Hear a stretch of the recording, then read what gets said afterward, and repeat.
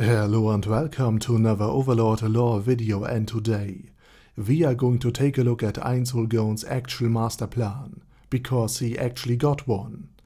But before we are doing so, let me thank my Patreons for supporting this channel.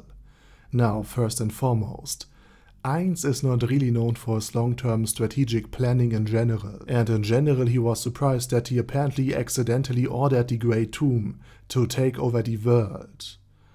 And he only accidentally told Demiurge that he plans 10,000 years ahead, because he said a quiet thought out loud.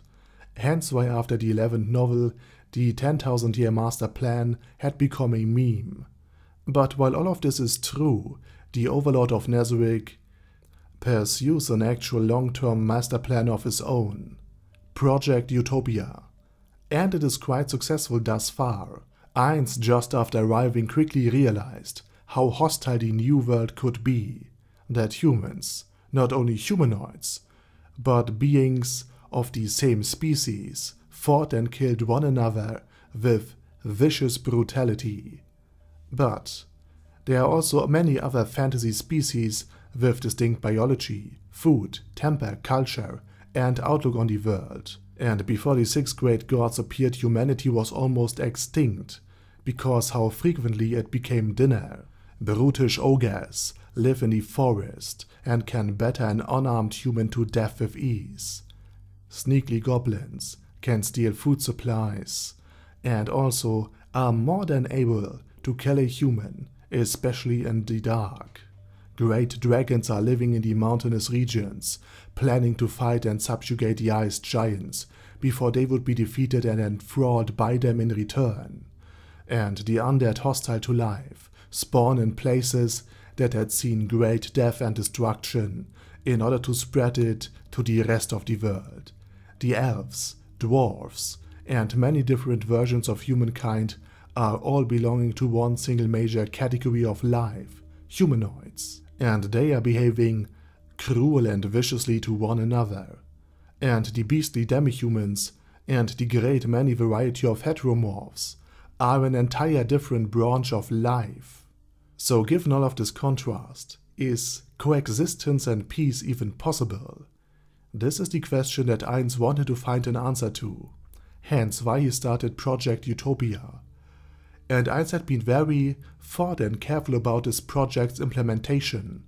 In the initial phase he gave the order to the Dark Elf twins to find and maintain the life of non-humanoid species from the outside, that didn't need conventional food, hence why the first outsiders to be brought into the Great Tomb of Nazarick in order to live there were trends, basically animated trees, and dryads, tree spirits, so stealthy they could even hide from Aura's advanced perception skills.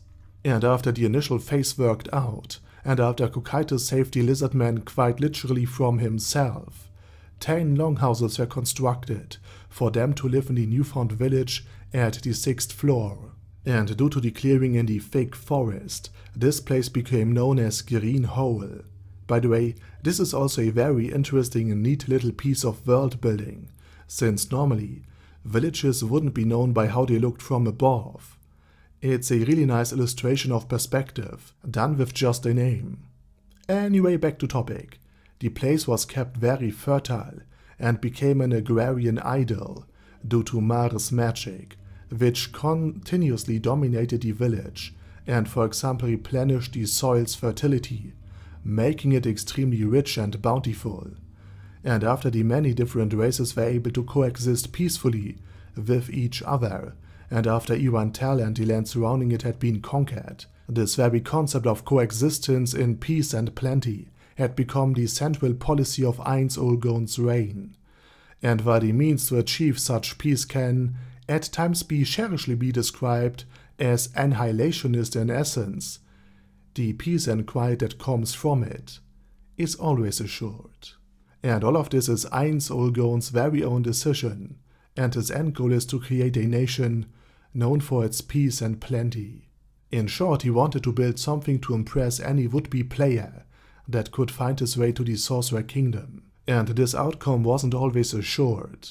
In fact, it's a small miracle that Ainz hadn't been persuaded by one of his many minions to do something else with the conquered lands. For example, Lupus Regina, being the cheerful, outgoing, kind person that she is, wanted to turn the entire place into a farm, where its denizens are exploited like pigs, giving everything they possibly can before dying in agony. But the Floor Guardians and virtually everybody else, with the exception of the few good-natured beings like Sebas, Shizu or Yuri Alpha, pursue a different purpose behind all of this. To Albedo, Demiurge and everything and everyone else, more on the evil side of karma. It's a zoo at best, and a clever ruse at worst. A brilliant betrayal set up by the mastermind that is Ainz, meant to lull the entire world into a false sense of security, in order to catch it, and especially any players entering it, off guard, before striking with the element of surprise, in order to overwhelm and then overtake and brutally dominate the entire new world, with just one brilliantly executed move. And many more not so brilliant executions following shortly after. So this is one of the absolute rare cases where Ainz Ooal Gown is really so far ahead in his thoughts and plans that neither Albedo nor Demiurge could possibly understand what Ainz Ooal Gown was really trying to do. And I personally think this is quite neat. And with that said, I say thank you very much for watching, and special thanks to Almighty Dio, Bedgar Yi, Ben C, Chrissy, Sia, Death is Mercy, Dystopia, Dystopia II, Thural Shivan, Guy with That Hat, Hector Marino, Hoss, Huster, Jacob G, Jana B, Jason, Kratos, Chromius, Legendarius, Lelouch V. Britannia with a Mustache, Lexus Fox, Lord Nishikian Rai, Lord Touch Me, Matthew, Mr. Shoes, Michael R, Michael Y, O'Kill, Paddy Pantom, Primus 11, Shadow Lightning Wolf, Shrine Keeper, Texas Deer, The Orc Warboss, Rock Ed Smasher, T.E. Wang, Vash Hawkeye, Venture Fanatic, Wave of Manga, Wilhelm, and Zonegon. Thanks guys. Anyway, have a nice day, and I hope to see you all again soon under my next video.